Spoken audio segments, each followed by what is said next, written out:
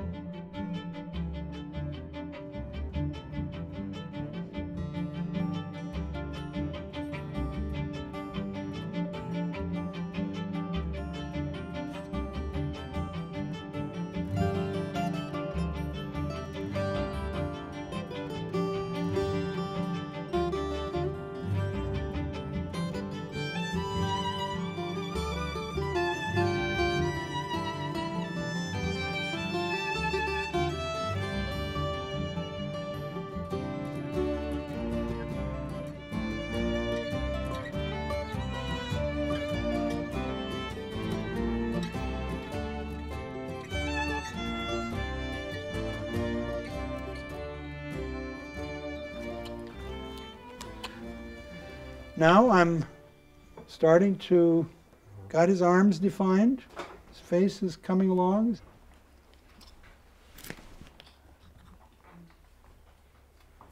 I'm getting, it's thinning up a little bit now. I'll do put some clogs on him.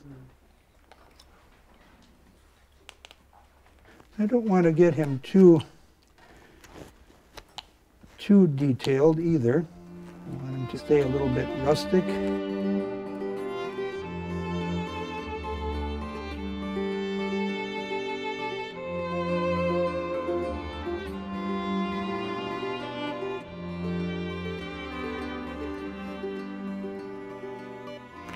I want to have his beard a little bit uncombed. I doubt that he did much of that.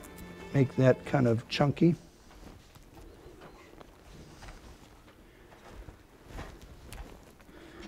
And because his head is turning to his left, I think I'll have the eyes cooperating there and have him looking off in the same direction as his head is turned. This style of carving really lends itself to having facets, so that when the light hits it, the light sort of bounces off these flat facets like the facets of a diamond.